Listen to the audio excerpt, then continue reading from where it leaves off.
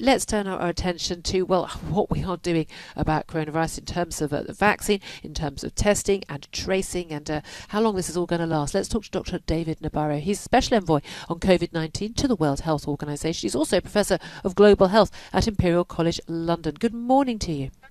Good morning, Julia. Good morning to all your listeners. Yes, lovely to speak to you once again. In terms of some of the criticisms that we heard from Sir Keir Starmer, the Labour leader yesterday at Prime Minister's Questions, about the government having been slow into lockdown, slow on testing, slow on protective equipment, and now slow to take up offers from British firms. I know you don't want to get involved in party politics at all, but do you think any of those criticisms have validity? Are any of them right? So what I'm really interested in now is how we're going to move forward. And just listening to all the comments on your news just now, and also even to the advertisement that we heard, the comment was, these are going to be extraordinary times and we're going to have to shift the way in which we behave, but we're going to have to do it in a very thought through way. And I suppose the thing that I would really say about how I'm seeing things in the UK is that there is a lot of very careful thinking going on, with the public health people talking to different actors in government, and they're saying, well, we are going to be able to find a new way of living and a new way of working, and that is going to be the future, and let's focus on that. You know, I'm not going to actually look back and say things could have been done differently with hindsight. That's not helpful. What matters now is moving forward. And as I keep saying to people, there'll be so many opportunities for forensic analysis of what's happened in the past. Let's do those when we've got through the current crisis and they're able to at least have the luxury of being able to look back. Indeed, I think there'll be a lot of people listening to that and nodding along. Yeah, absolutely. We should have scrutiny, of course. But again, we are where we are, and we did start Yes. from a, I think there's not really a single government in the world that isn't getting some criticism for how they've dealt with this. And of course, we know that there are governments that have done very well. Even like Germany, they're still getting criticism at home, and even in South Korea, of course, Yep. a lot of those Southeast Asian countries, they started in a way way ahead of us, simply because they had the experience of other coronavirus epidemics previously, which luckily we didn't suffer from. Yeah, and you're absolutely right. The countries of East Asia had a kind of dress rehearsal with a coronavirus that caused something called severe acute respiratory syndrome, or SARS. And they got the message that because this kind of virus is so dangerous and just can get into societies and cause such a lot of suffering, that you have to be on the defence right from the start, and you have to continue to be on the defence because the virus hasn't gone away. That's why this new announcement from the UK that I'm hearing of actually training a lot of people to assist with identifying people who've got the disease and helping them to isolate, and tracing their contacts and helping them to isolate, that's going to be the key to the new life that we're talking about, because we're going to have to be on the defence against this disease for the foreseeable future until some kind of vaccine is available that everybody can access. But I just heard your clip from Chris Whitty, which is an important one, that it's going to be some time before the vaccine is available with sufficient volume and tested for safety. So we're going to have to be able to learn to live with this virus for the foreseeable future in ways that don't lead to large sections of the population, for example, older people, being isolated in a way that is just totally unhelpful to them and unhelpful to society. It's a kind of experiment in which we're all involved, and we're going to have to all work it through together and find the right ways forward, because we've never had it before. And Yes. I'm very positive about what I'm seeing in the UK and in other countries, a sense of people everywhere saying we're all in this together and we've got to come through it together. Yeah, absolutely. And yet there is a strong argument for getting sort of where we can younger people back to work. When I say younger people, I'm going to include myself at that at the age of 51, rather than everyone, rather than having everyone on lockdown who isn't perhaps vulnerable Yes. or elderly. And we're going to be talking about this a little bit later in this hour. But there is going to effectively be a two-tier society. Those people who still have to stay on lockdown, even when we have all the testing and contact tracing, until we have that vaccine. That's just the reality, isn't it?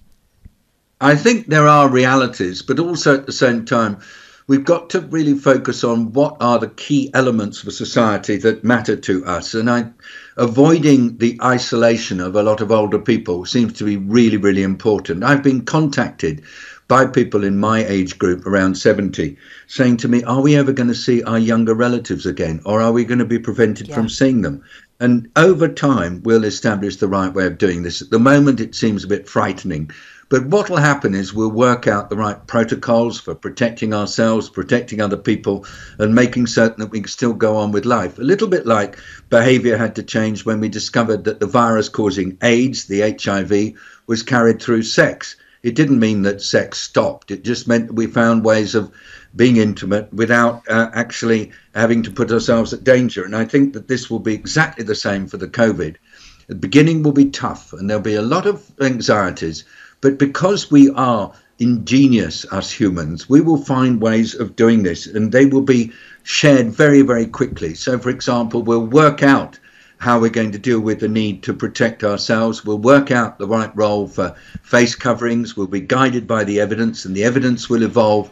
But all together, we will find ways through this. And actually, I think, just if you don't mind me saying so, Julia, because the COVID is exposing some of the fragilities in our societies anyway. For example, as we heard just now on the relationship between social care and hospital care, we will find that we have to work these things out fast, because we can't go on with the problems that have existed for so long, because they will create greater vulnerability to the COVID. So mending things that have actually not been working right for some time will become we may a priority. come out of this, we may come out of this stronger, as you say. And I have to say, I do think there has been some incredible community spirit as well. And I think the bonding, and I think a lot of families really struggling right now. A lot of people, particularly whether they're very young or elderly, isolated on their own, really struggling. But people going out of their way to help people, complete strangers, and families having a chance to come together and spend time together. Okay, maybe a bit more quality time than perhaps a lot of parents would have wanted. Yes. But we may well come out of this forward. And it's nice to hear your positivity as an expert in this field. How positive are you? How optimistic are you about not just how we can test and contact trace and how we can learn to live with this virus, but in terms of the vaccination? These human trials start today in Oxford. There's so much hope. But you say Chris Whitty is trying to, he's not putting a damper on it. He wants us to be realistic about this. But how hopeful are you that we will actually, say, by the end of the year, see some sort of rolling out of a vaccine? I'm hopeful that a vaccine will be developed. I don't think it's beyond the capacity of science to find a way to do it. And the incredible collective effort by scientists all over the world to really come out with a viable vaccine is really good. All I'm just saying is it takes time. I've watched how other vaccines have been developed against other diseases.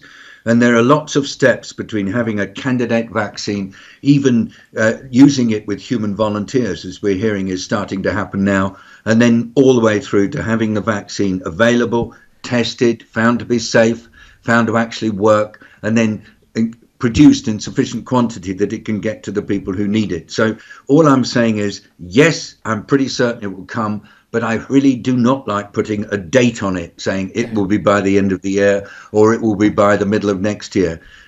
We will get it. But in the meantime, every one of us is going to have to be thinking hard about how we behave, how we work, how we behave at work, how we behave socially, so that we are not exposing ourselves or, more importantly, others to dangers as a result of this virus. Just one particular thing that I want everybody to remember.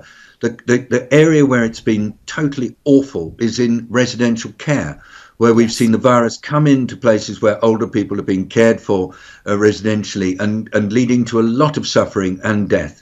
And it's so finding ways to continue to care for older people, particularly in residential settings, without staff having to go and be virtually in isolation themselves, is going to be one of the very important challenges we as a society have to deal with. Because even if I get the COVID and I'm only mildly affected, I have a huge responsibility not to go and take that virus to other people who might then go on and get really, really ill. It's that sense of not just being responsible for myself, but being responsible for others through the way I behave. That's what's going to emerge, and that's going to be the hallmark of societies that are able to be strong in the face of this virus for the weeks and months to come until we got a vaccine. Dr David Nabarro, thank you so much for joining us. Special Envoy in COVID-19 to the World Health Organization. He was also involved in running the UN's response to the Ebola outbreak, and is now Professor of Global Health at Imperial College. We can trust what he's saying. I felt a lot of hope actually about that, about ingenious humans and how we are going to find a way through this.